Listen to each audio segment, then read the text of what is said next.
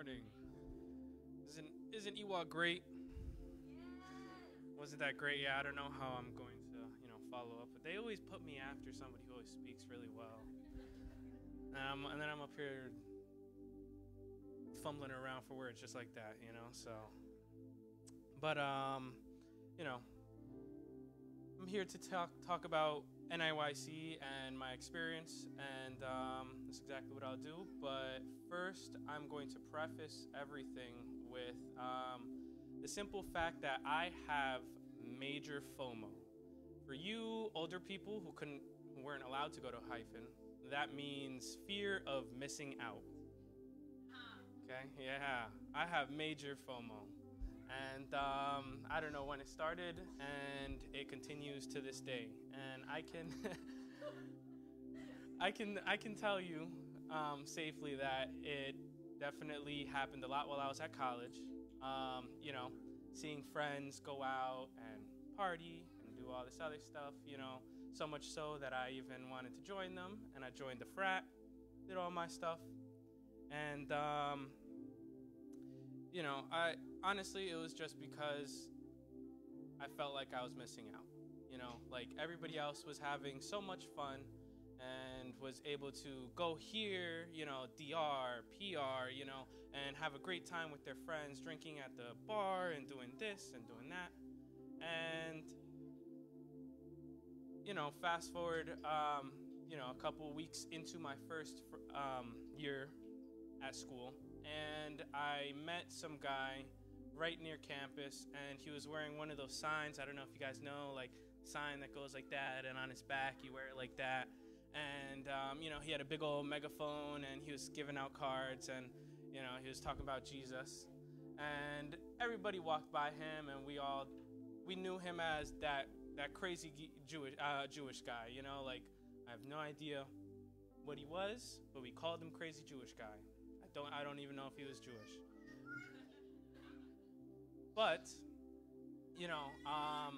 I think about it, and that man had such a fire for, spreading the gospel, or, whatever he felt like he was doing out there. And while I was in NAYC, I actually ended up happening to meet one of those types of men. He was my Uber driver, and he comes from South Africa, Tremaine, and he used to go to his local college and hop on the bus and just start giving sermons, just like that. And I couldn't tell you how we started getting into this conversation, but, he was my Uber driver, and I can safely say that conversation was something that changed how I looked at people like that. We called him crazy Jewish guy, and I don't think he was crazy.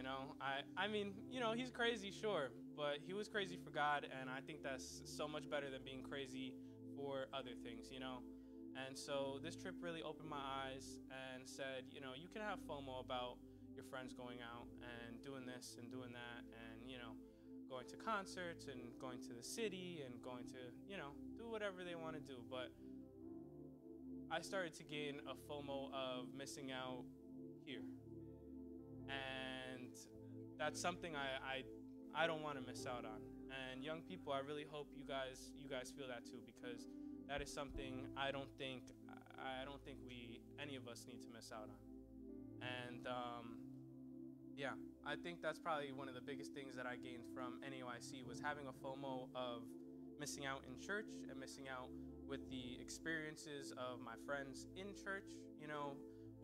For the longest time, we didn't really have a youth group, a Hyphen group, and now all of a sudden with, the leadership of our great pastor and, assistant pastor and their families, now we were able to bring 23 people on a trip to St. Louis, And yeah, it deserves a round of applause. So, I think we have to have that FOMO about church, the fear of missing out, because I'm selfish, I'm sorry, I'm going to pray for all of you, but I want to go to heaven. And if you don't, I'm sorry.